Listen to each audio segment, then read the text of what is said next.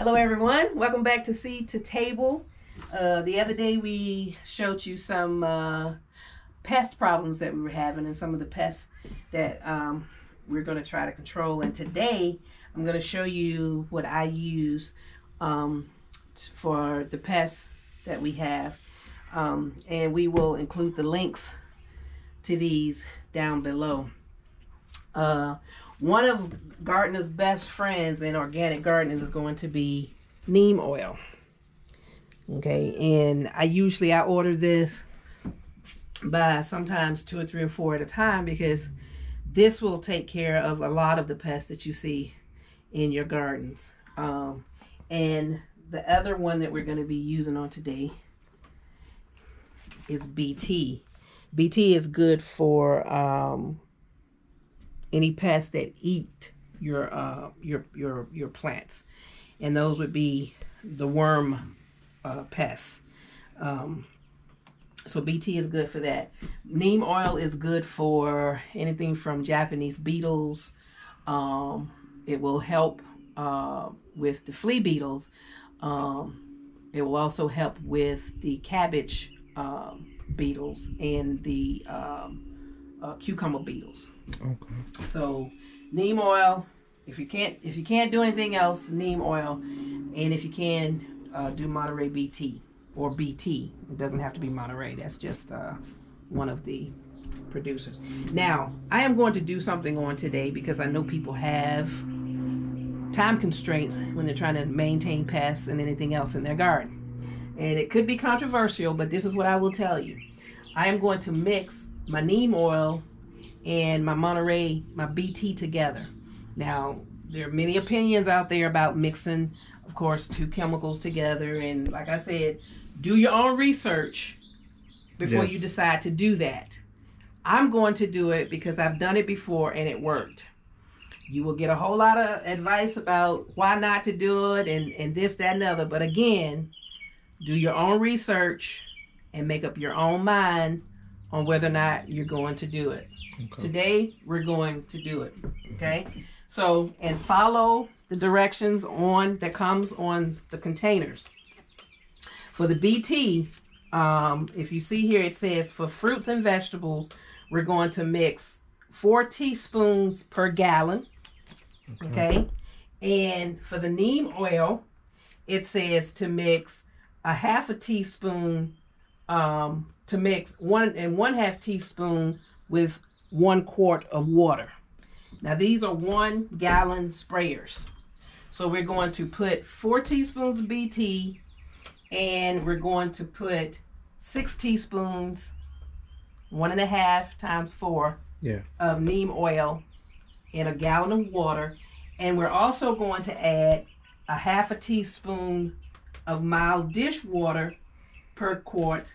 So we're going to add 2 teaspoons of mild dish soap so that the oil will mix with the water. And if you can use some kind of organic dish soap, that's fine. But if not, you can put a few squirts of Dawn in there if you have it. Okay? And that won't damage the plants at all? It won't damage the plant as long as you don't spray it. That's why you can't spray it in the heat of the day. Wow. Okay. You have to apply this either early morning when it's cool, late in the afternoon when it's cool, or on a cloudy day. If you spray it on your plants during the heat of the day, it will burn your plants. Okay? That makes sense. So timing is important. So we're going to take our measuring, and these are just a cheap set of gardening measuring spoons that I use for the garden, and I also have some measuring cups as well. So I've already put the water in. Okay. So I'm going to shake this up really well. Instructions came off. Okay. Get that in there. And this is the BT. Again, you can use any brand of BT you want. Okay. I will put the link down to this if you want to use that. And we're putting 4 of these in each container, in each sprayer. Again, this may, people have their opinion about mix or don't mix. These 2 together. It's completely up to you, but I just advise you to do your own research. And you know your garden better than anyone else. So do your own research and then make your own decision on whether or not you want to mix these together. But because neem oil affects certain bugs and BT affects certain others, just to save time, hit them all at once. I try to, yeah. So I think something is better than nothing. And if you, I'm going to put 6 teaspoons of neem oil in each sprayer. Okay. My thinking is something is better than nothing. And if I don't have time to do one or the other, I don't want my plants to be unprotected. Okay? Okay. And neem oil is organic. Okay. And so is BT. And you can look up how BT affects worms. It messes with their digestive system. And of course, neem oil just smothers them all together. Keeps them from breathing. Okay. So. And now you're going to put the soap in. And always wear gloves when you're doing this. Now I got a brace on my hand, so I don't have one on this side. But always wear gloves, and I got this, my garden towel sitting here because they can become messy. So now I'm going to put 2 teaspoons of the dish soap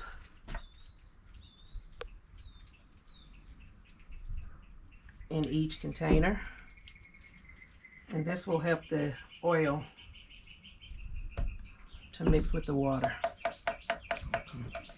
Never would have known that. Oil and water do not mix.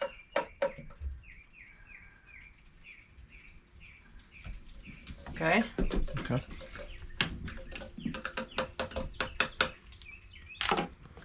And then we're going to put, I'm just going to kind of use this to stir it up a little bit. And I'm making 2 containers because I have so much to spray. Now you can't store this. This cannot be stored. So only make what you need. Okay. Or use what you make.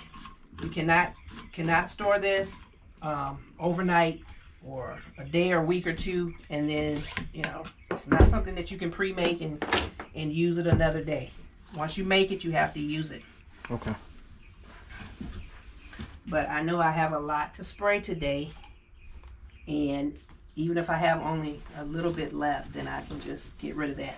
And you're to get rid of what you don't use and clean out your containers for the next. Another thing too is make sure that you mark your containers that you're going to be using, so you'll know what is what. Now I've got this one marked Neem and this one marked BT, but I'm mixing them both together. All right. Pump it up. And you want to get a sprayer like this. They don't cost me much. You can get them at your big box store, Lowe's, Home Depot, Ace Hardware, I'm sure has them. You can order them online. And probably Amazon. But these are really good because the importance of spraying your plants is you need to spray on the bottom of the leaves as well. Ah. So the first thing we're going to spray today is the tomatoes. As you can see, they are growing and they need to be pruned, but I'm going to spray them first because they're getting in the stage now to where the tomato worm, the hornworms, will come. And the BT that's in this solution will target them directly. Okay. I've already got my container adjusted, my spray adjusted. So, as you can see, you just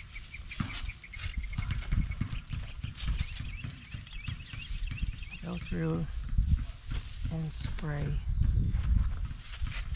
all your plants. Get up in there.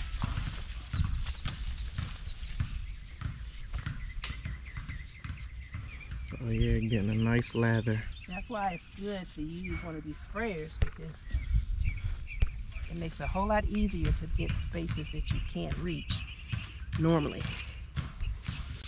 And like I said, I'm going to come out and prune these in another few days. With this rain that we've had, these things have really, in the last few days, they have just gotten out of control. Yeah, these look wild back here. So they really need to be pruned. Really need to be pruned. Need to create some airflow in them so that they don't get any kind of fungus or anything on them that will spread. But we have tomatoes. Praise God, because that early, late frost that we had, this is the second iteration of tomatoes that I planted. The first one, the frost got it. So, oh yeah. Yeah. That was a lot too. Yeah. So we're finished spraying all the tomatoes, and now we're gonna spray the squash. These squash are growing like crazy. Yeah. I came out earlier today and did some maintenance on them. Picked off some bug eggs and some squash bug eggs and killed a few squash bugs. And the neem oil and the BT, I haven't seen them be very effective on once the bug becomes mature. Oh, and as you can see, there goes some eggs. So the maintenance that I normally, and when you got eggs like this, just take your hand and just get them off so they don't hatch. And you really have to make sure that you spray underneath of the underside of these leaves. And like I said, they may not control the adult bugs, but they will control the nymphs, and those are the eggs that have hatched because they still have soft bodies, and neem oil will kill them on the spot. Oh wow. I was out here earlier today and I found a few of them that had already hatched, the little ones that still had the soft shell, and I sprayed them with neem oil, and they were taken care of immediately. And it will also, the neem oil will also, if you notice right here, that is a cucumber beetle that also will eat up your squash and any of your cucumbers. And the neem oil will take care of that. Got him. Will kill him as well. So there is benefit to spraying your squash and your cucumbers with this mixture. And I also have to come out and do some maintenance on these as well. I'm gonna clean out these bottom leaves, and if you look down in there, oh yeah, those squash are ready for harvest. real big. And I'm gonna come out at a different time and clean out all these bottom leaves, and so that you can get some good airflow going through these plants, and that'll help cut back on fungus and things like that. Yeah. Powdery mildew and all of that, especially since it's been so wet in the last few days. So you want to spray those, and again, it's important that you get underneath the bottom of the leaves.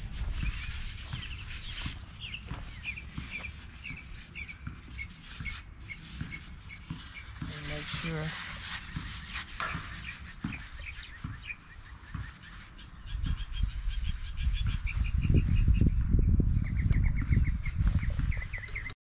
so we're now going to see if we can take care of some of these worms, and the BT in this solution will address that. You can see the worm damage. Oh yeah, all those holes. Yeah, they are having themselves a field day with these brassicas. What's a brassica? The brassica family includes cabbages, collards, kale, spinach, cauliflower, things like that. Those are all in the brassica families.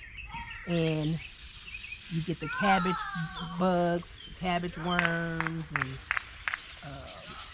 different kind of worms that love to get down, and what they do is, see right here? See that cabbage forming down in there? Yep. Well, they bury themselves down as the cabbage is forming, and they basically eat it from the inside out. Oh, wow. Yeah. See that cabbage right there? That's the head of a cabbage that's forming. And they'll get down in there, and the leaves will cover them up. And that's why you have to really, with cabbages, you have to really get down in there and spray down at the core, because where the cabbages is forming, to prevent them from eating up the cabbage. Last year they decimated my cabbage. See right here? Let me show you one that's maybe too late for. See how they have completely. Oh, yeah. Right. And so they eat it, and your cabbage, they eat your cabbage away. See? Oh, yeah. That's where the cabbage is forming. And so this would have been part of the cabbage that formed, but they ate it up. Yeah. Another good way is to, you can cover these types of crops with netting to try to keep the moth that lays these eggs, these worms, from getting into your cabbages. And you just have to really stay on top of things.